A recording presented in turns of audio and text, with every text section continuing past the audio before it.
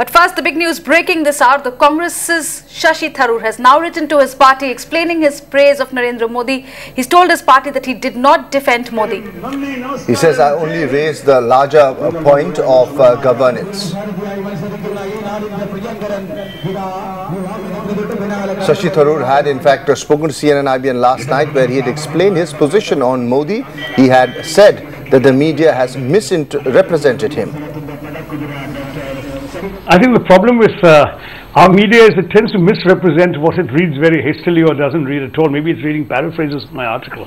What I said was that Mr. Modi is trying to rebrand himself and remake himself from a hate figure into an avatar of modernity and progress. From the 16th of May onwards, we've heard nothing but positive, accommodative, inclusive language of reconciliation. We have not heard Hindutva being mentioned. We've not heard divisive rhetoric.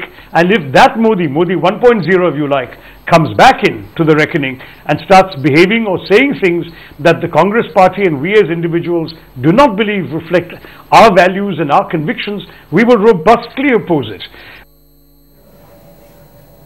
Pallavi Ghosh joining us on the phone line. So, Pallavi, after making a statement here on CNN-IBN yesterday, now he's written to the party, of course, along expected lines.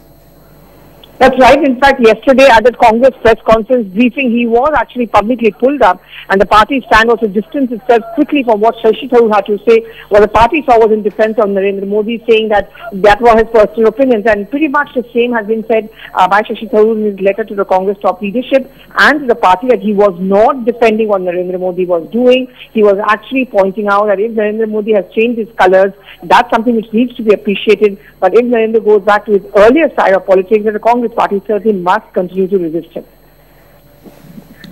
Right, and as far as this case is concerned, Pallavi, now that he's explained himself, should we consider it a shut case as far as the Congress is concerned?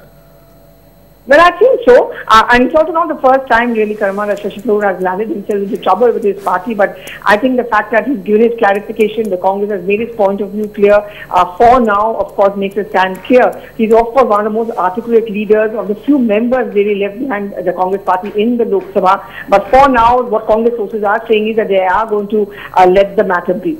Right, Pallavi, thanks for that update. We'll continue to track that story.